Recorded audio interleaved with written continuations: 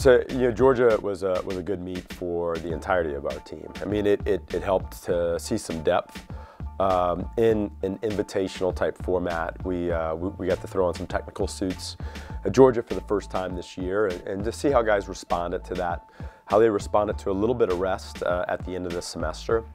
And what was really good to see, and we've seen this at past invitationals in December, is that we got a little bit better as the meet went along. And that's really encouraging to me as a coach, as our guys got a little more rest or really got into the race mode a little bit more. We started to draw out some better performances from our guys, and I thought we finished off the meet really well with our 400 freestyle relays at the end. So, with some good confidence to take into the semester break. That was some good confidence to take into our training trip out in Colorado Springs. And I think, from that point forward, from the end of the meet out in Athens going forward.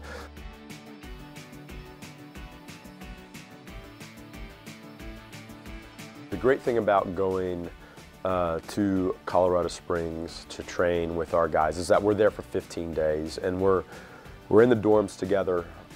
We go from the dorms to the dining hall, from the dining hall to the pool, back to the dining hall, back to the dorm. So it's a very much of a great routine that they get into, where they get to maximize their nutrition from being in the Olympic Training Center, maximizing their recovery, the resources available. We're training long course for that 15 days time straight, so, for those 15 days. And that gives us some time to touch on some things that we want to come back to as we come off the collegiate season.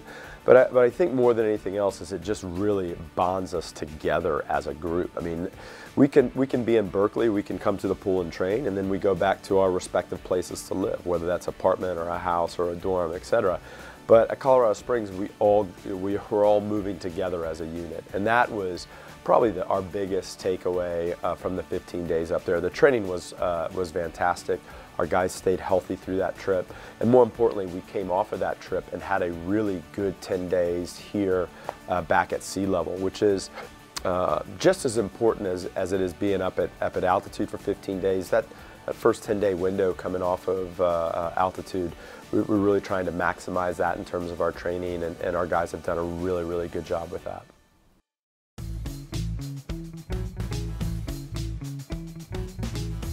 Well, I want to see our guys get better in racing.